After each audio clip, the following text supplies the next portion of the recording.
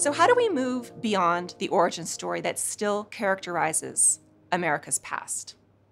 The critique of the myth of origins is straightforward enough. It's easy to see the erasure of certain voices and histories. But what's more difficult is dismantling the false notion of origins entirely and coming up with a new model for thinking about the colonial past and the present that takes in the complexities and contradictions of both. Where do we begin if there's no founding date, whether 1620, 1776, or 1787? If there are no founding fathers and no singular arrival of a ship on the eastern seaboard from which everything else ensues?